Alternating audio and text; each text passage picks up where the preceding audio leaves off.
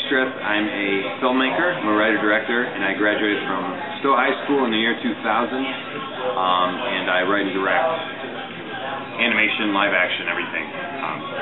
I've worked a lot in the area, and I'm a big fan of Kent, Ohio in particular, as far as like the kind of aesthetic goes.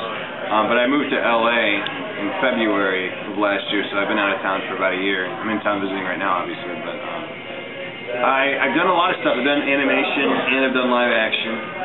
Most recently I did The Murders of Brandywine Theater, my first big live action SAG film back here in Kent, Ohio. It started some names from Josh Cribbs, the Dean Bahar, and Diamond Dallas Page, and some other cool names.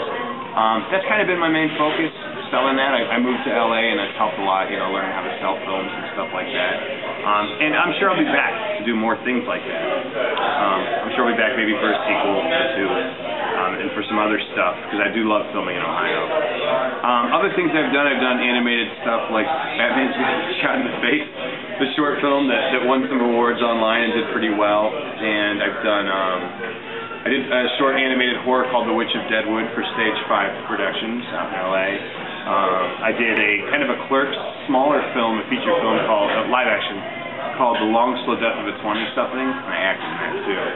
It was kind of like our own low-budget, kind of generational being in your 20s thing, and you can see that around town. I think it's in the family videos. So I made an animated, short called Batman's Gonna Get Shot in the Face, and what it was we all sat down and we'd film these goofy live action interviews, a bunch of us, and we would speak as though we were like Superman, Wonder Woman, all these characters, everybody but Batman, and we would talk about it like it was a mock documentary. And we would we'd cut him down, rip him to shreds, make him sound like a terrible person, just a terrible person. And I talked to my friend Jake, who was an animator, and he went in and took our voices. Oh, I'm sorry about my phone. He went in and took our voices and animated actual Flash characters in our places instead. So it really is the Justice League and other heroes kind of bad-mouthing this guy. It was kind of like, I would say that was one of the times where, I'd always done film stuff, but that was where I was like kind of mixing my sense of humor with our films, which was kind of like a given. I should have done that from the beginning, but the two things never clicked, oddly enough. But that was a blast, and that made some noise for sure in the nerd communities. The Long Slow Death of a 20-something, like I said, is kind of starred me. It was based not on my life, but on the things we all go through in our 20s. As 30 creeps up, and it was a comedy too, but it was more grounded in reality, like a Clerks. Even though there were fantasy moments that were kind of in the main character's head, it was more just kind of the story of getting older and kind of trying to balance your almost boyish innocence or naivete with a harsher world, and trying not to, I sound like such a Lifetime original movie when I explain it, but, just trying not to become I can't cuss or anything. Try not to become a soulless or too calculating or too emotionally conservative as you get older and do have to struggle with the real world. For me. And I'll say that every 10 years we're doing a sequel to that. So it'll be 20-something, 30-something, 40-something, 50-something, until cancer or something gets me. There will be sequels to that always. Nobody actually dies in it? Yeah, they may. I don't want to. Yeah, 30-something. I've been, there may be some more realistic things that kind of set in for the characters in their 30s, because they're all going to be 10 years older every time. So yeah, death will absolutely play a part of it, you say that for sure. Maybe too much death, actually. Because that's kind of how it feels. Okay, so I shot The Murders of Brandywine Theater. It was my first time working with the Screen Actors Guild, and I worked with the office from Chicago. I was afraid because I've never worked with unions, and once you do that, you're working.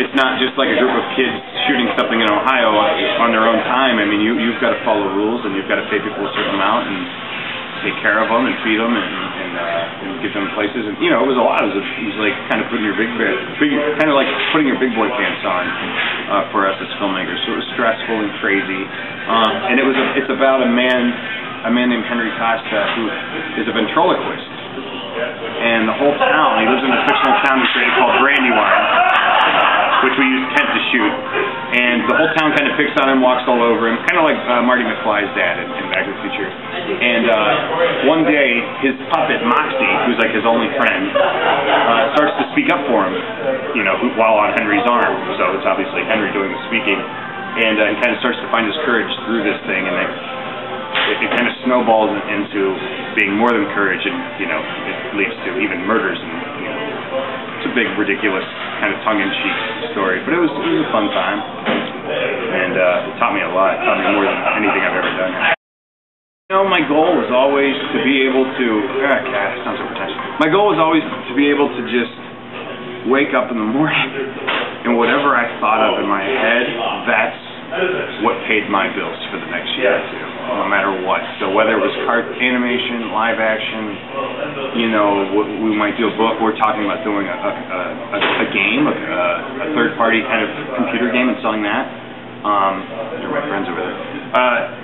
My goals were always that, but I think that the longer I do film, the more I do kind of get loftier ambitions as far as film goes. And now I'm thinking like, man, I really would like a shot at doing something for, a few $1 million budget-wise on a feature film. I think I could handle it. I think that may be the only way to actually do certain stories that are in my head that you wouldn't otherwise be able to do with, less money.